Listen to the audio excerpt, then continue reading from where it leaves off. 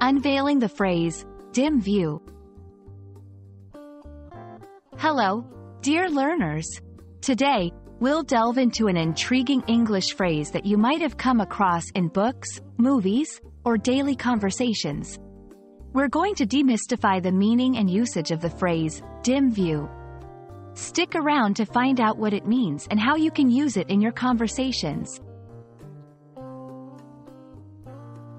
To understand dim view, let's first break it down. Dim, not bright or clear. View, a way of regarding or considering something. So, when combined, could it mean looking at something in poor light? Not exactly. While it can be tempting to translate idioms and phrases literally, many English phrases have meanings that go beyond the sum of their individual words. In everyday usage, to take a dim view of something means to disapprove of it or not have a favorable opinion about it. It's an expression of skepticism, disapproval, or dislike.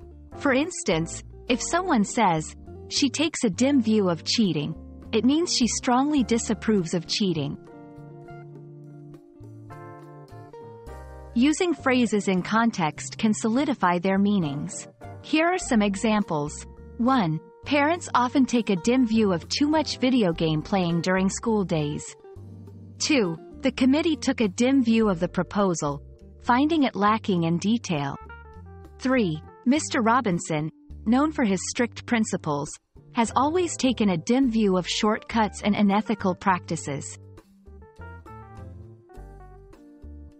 To expand your vocabulary, here are some synonyms for take a dim view of. Disapprove of, look down on, frown upon, have reservations about. And there we have it. The next time you come across the phrase, dim view, you'll know that it's an expression of disapproval or skepticism.